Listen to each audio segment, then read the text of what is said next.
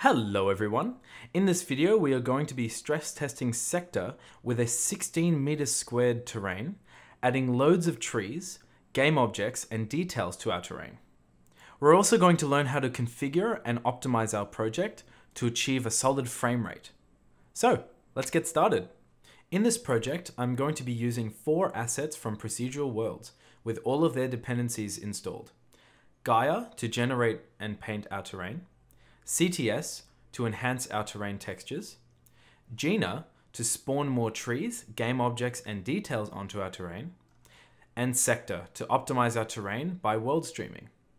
First, let's go to the Gaia Manager by opening up Window, Procedural Worlds, Gaia, Show Gaia Manager. If there are any dependencies, please install them. With our terrain size, we are going to go for the highest size available through the Gaia Manager, which is 16 meters squared. We are also going to set linear deferred. We are then going to create our terrain and show the stamper. Close the Gaia Manager, and now we'll be presented with our 16 meters squared terrain. Let's switch over to our Session Manager so that we can start to randomize our terrain. I'm going to play around with these settings a little bit more so that we can include some more interesting areas. Since our environment is quite large, being 16 meters squared, I want to include a little bit of islands, possibly a lake, a bit more mountains, a bit of valleys, a village area, and a ton of waterfalls. And let's just add these stamps. Now that we've added randomization to the Session Manager, I'm going to play the session. As you can see, Gaia has managed to generate this really nice looking terrain. Seeing as though the terrain is 16 meters squared, there are a ton of interesting areas to explore. Let's quickly start to add some textures, game objects and details to our terrain using the Gaia Manager's spawners.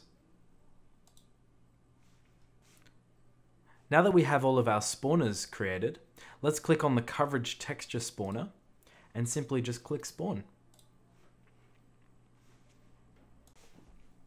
Seeing as though our terrain is quite large, we might find it very beneficial to reduce all of the vertices we have by using the Terrain Helper to smoothen the terrain. Now what this has done is it's gone through and it's actually reduced a lot of the edges that we've had, the really sharp edges, and that in turn will reduce the amount of vertices we have. And then later, less processing will be used. So it's created quite an interesting texture over the map. It looks really good because all of the beaches are set up, all of the waterfronts, the cliffs, edges, these canyons, they're really nice. Moving right along, we're going to try and see if we can create some game objects using the Coverage Game Object Spawner. And the only change I'm going to make in this case will be the location selector. It'll be set to random location clustered because I want to generate some kind of villages and stuff like that.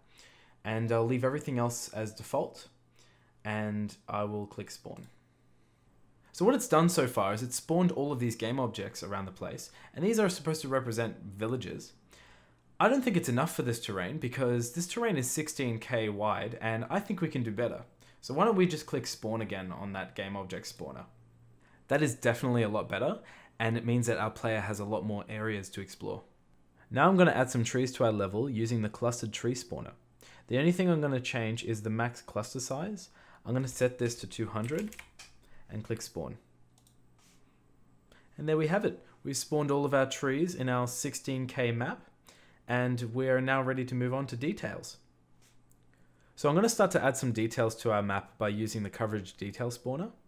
I'm not going to change it much, but just make sure that your location increment is set to 4 because we don't want them to be too close to each other. So then the next step is to select spawn. And there we have our details. So as you can see, Gaia spawned all of these grass elements, and they're relatively close to each other, and it really brings out the detail in the environment. So far, Gaia seems to be handling the environment no problem. It's very hard to notice any frame rate drop-offs. To push this further, I want to touch up and populate the terrain with even more game objects using the Genus Spawner. You can find the Genus Spawner in the Game Object, Gena, Add Spawner. There are some areas around my terrain that still have small amounts of trees, like this one. I do want to touch up those areas by adding a bit more trees, and to do this I'm going to use Gena. The Genus Spawner needs to have a prototype, a spawn prototype. In order to do this, I'm going to attach a tree to it. So select Add Tree. Now that we have a tree selected, if I hold down Shift and select anywhere on the map, it'll visualize exactly what we're going to be spawning. Now this area is quite small, so I might increase the spawn range. Now that the spawn range is larger, I'm going to update it by holding down Shift and clicking. And if I do spawn something, I have to press Control and click. It's only spawned one tree. If I do want it to spawn multiple trees, I will have to increase the amount of instances that I'm allowed to have. In this case, it's set to 1 in minimum instances, and the max instances is still set to 1, which means that it'll only spawn 1 in this current zone. So let's increase the max, and let's increase the min, and it will spawn within that range of the amounts. Now that's a little bit too many trees, so I might actually undo this by holding down Control and pressing backspace. Now, because I had Gena selected in the background, if you press Control backspace, that's when it will actually remove something from your scene. Well, basically everything that you've spawned. Okay, so we need to edit this so that it doesn't stay too clustered. And the way we're going to do this is by increasing the throw distance. That's a bit better. I think I like that range, and I'm going to go ahead and paint areas of my terrain with this in mind.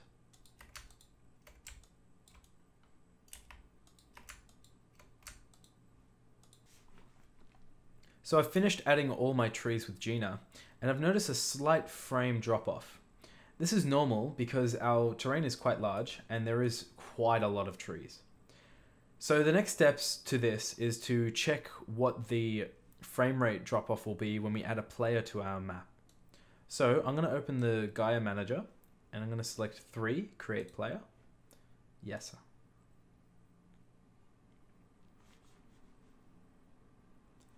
Now that we have a player in our scene, there's definitely noticeable lag. Upon entering play mode, I've noticed that the frames have dropped off significantly. They used to be at 70 frames a second, and now they've dropped down to roughly around 30. It gets worse when I move too because of culling.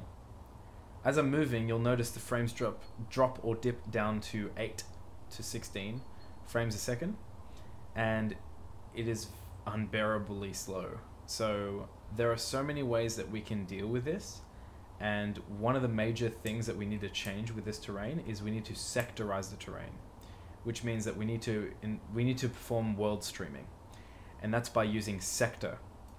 So to fix this noticeable lag, we're going to use SECTR to cut the terrain. So go to Window, Procedural Worlds, open up SECTR, and go to the Terrain window. Now we're going to cut the terrain into chunks of 1024 by 1024.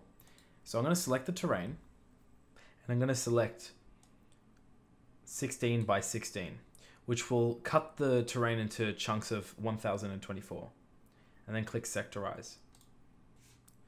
So our terrain has been sectioned off into all these little tiles. So we're going to add CTS to all the terrains by going to Window, Procedural Worlds, CTS, add CTS to all terrains.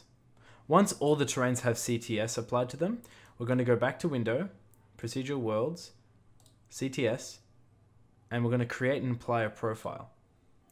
And we clearly notice that CTS has definitely been added to our terrain. Before we can export our terrain through SECTR, we need to disconnect the CTS profiles from all the terrains. So Procedural Worlds, CTS, disconnect all terrains. CTS has disconnected all of the profiles from our terrain. Now we're going to use the sector stream window to export all of the terrains. So in procedural worlds, go to sector, stream window, and export all sectors. You might want to make a backup just in case. So all of the terrains have been exported successfully, and I can move my mouse a little bit easier without having latency.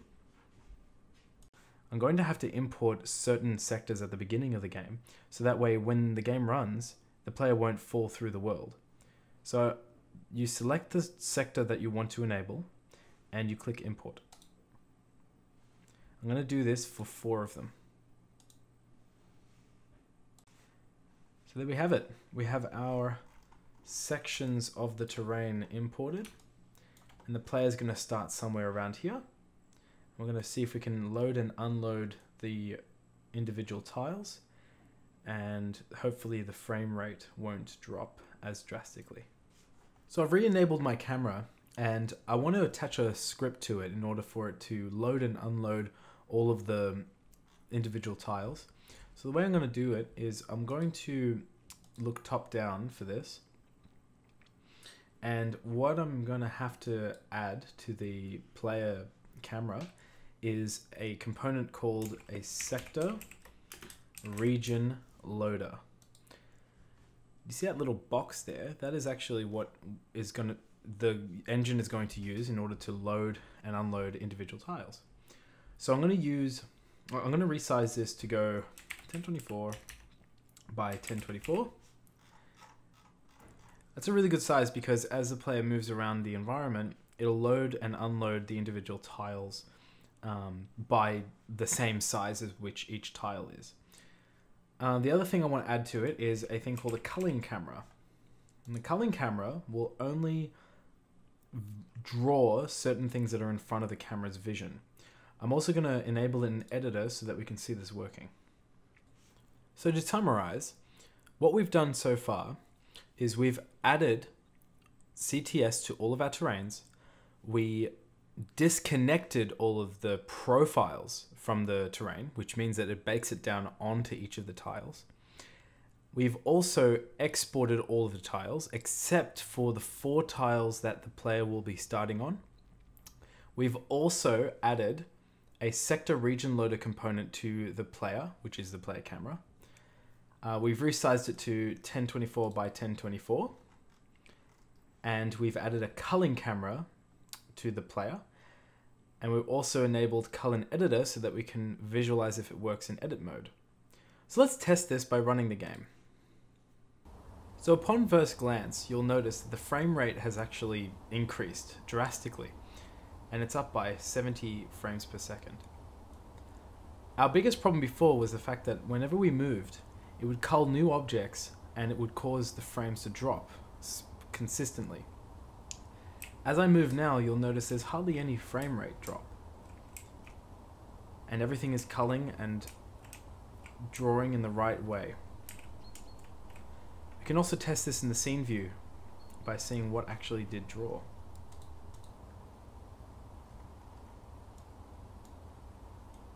So as I turn the camera, you'll notice that certain scenes are enabling and disabling.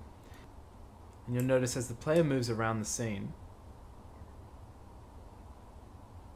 individual tiles load and unload. So our FPS inside of the editor is really good, but I want to show you what the FPS would be like if it was in a build. To do this, we have to print the FPS to the screen, because by default, Unity doesn't actually show a screen similar to the game view where you've got all the stats.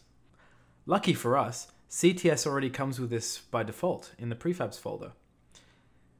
The FPS prefab, if you click and drag it in, will create this text element here. When you run your game, it'll show the FPS on the screen independent of the stats window.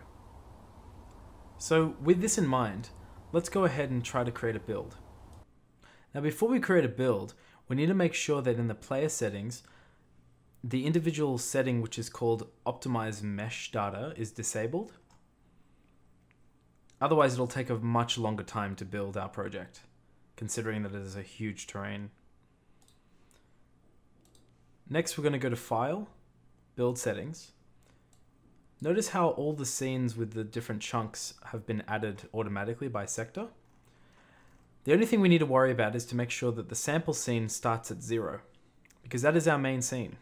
Everything is going to be loaded and unloaded by sector, but in order for that to happen, Unity has to register it within the build settings. Then we're going to go to Build and Run. We're going to create a builds folder. And we're going to select that folder. This may take a while, so just give it time, and eventually it'll build everything quicker the next time. Now that our build is done, let's click play.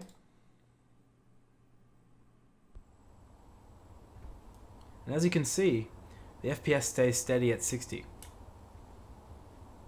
If I move throughout my level, and I reach a point where a new sector will load,